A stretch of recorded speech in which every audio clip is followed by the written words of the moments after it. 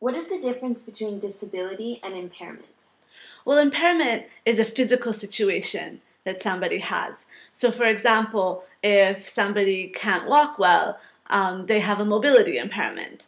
And if somebody is deaf, then they have a hearing impairment.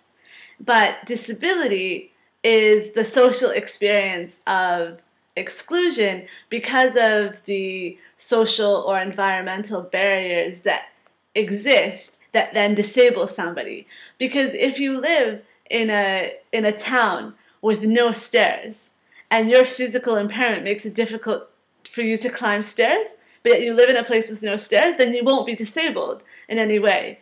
So that's the difference.